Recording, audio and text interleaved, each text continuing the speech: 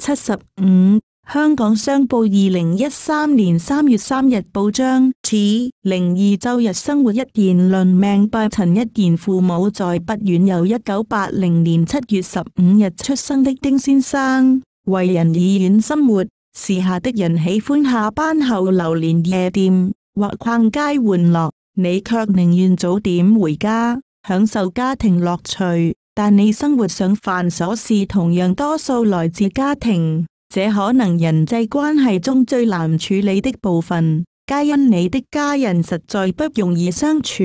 你很受別人對你的眼光所影響，非常介意別人把你看扁，也因此有時會打腫臉充胖子。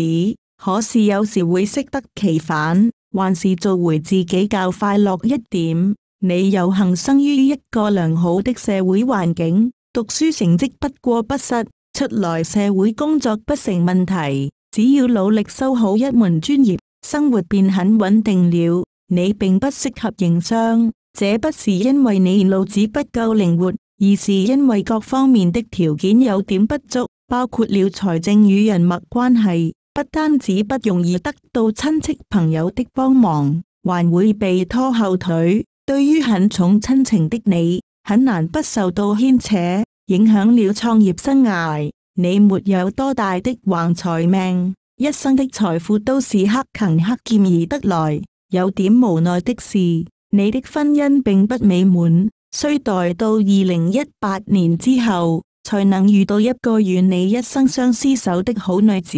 最感欣慰的是，你的子女多，樣子俊秀，孝順，成就也很好，令你晚年無憂，想弄而為樂。早點打算吧。今年你的運程屬於平吉，上半年比下半年好，但並不宜開展事業，以受薪為佳。